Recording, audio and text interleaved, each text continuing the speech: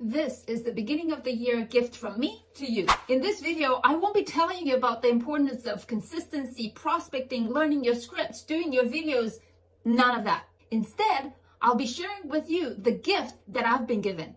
I want you to know that this gift is in vast majority not only responsible for my success in my career, but most importantly, my ultimate life fulfillment.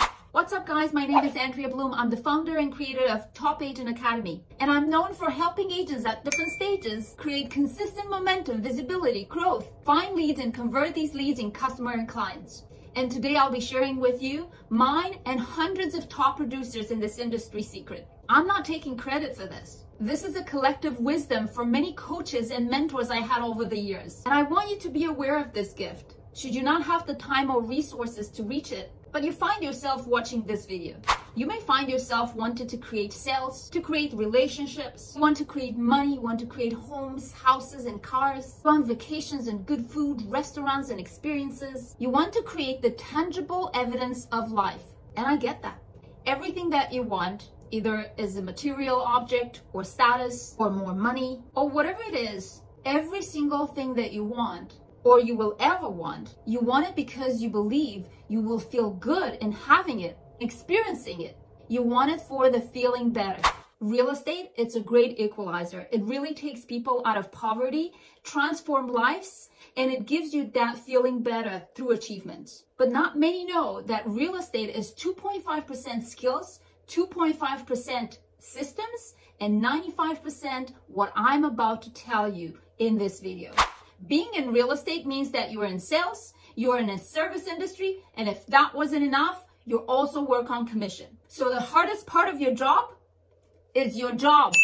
It's a tough business to be in, but there is a formula that never fails if you are in sales, and it's just a matter of choice. If you can separate disappointment from lack of leads, transactions, sales, and money, then your state of being is the lack of leads and money. But your feeling, it's not fear or disappointment. Your feeling is anticipation that the leads and the money is coming. If you let your state of being dictate how you feel, if you're beating the drum of it, trying to get sympathy from others, talking about it, worrying about it, obsessing with it, whatever you focus upon, it's going to get bigger and bigger and bigger until it takes your attention from hope and certainty, and it becomes just fear and bad feeling, and ultimately a miserable life. If you're in sales, you have to find a way to separate your reality from your emotions. Now, why is that important? If you're fixated on the disappointments, you're slowing down the process of your ability to advance with your desires. There is a gap between what you want and your current reality. The gap has only to do with how long it takes you to get happy in the absence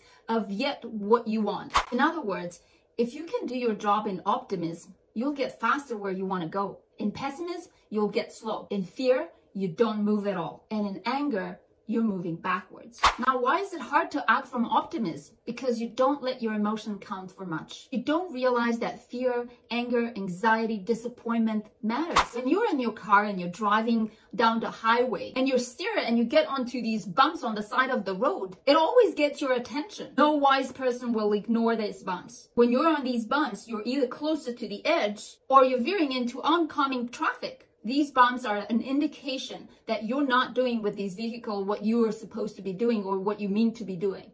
So when you feel the bumps of the negative emotions, it's an indicator that you should be doing something. But so often you don't. Because sometimes it's entertaining to complain, but mostly because you have no idea what's going on. You're not aware of your negative emotion indicator. As a consequence, you're slowing down your process. But most importantly, doesn't feel good. I can't figure out, since you decided to be in this business, why any of you will be willing to complain and be miserable rather than be happy and optimistic when happy feels so much better. Why would you be willing to hate what you do rather than embracing it when loving what you do feels so much better? You're doing it because you got a habit of doing it, and it's hard to break a habit.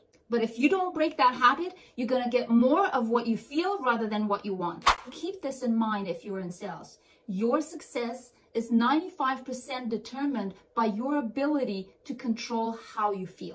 Don't forget to subscribe, like, and leave a comment if you enjoyed this video. If you haven't put together your 2023 business plan, go and watch this video and stay tuned for our next video about how to create your perfect schedule that will help you bring your business to the next level.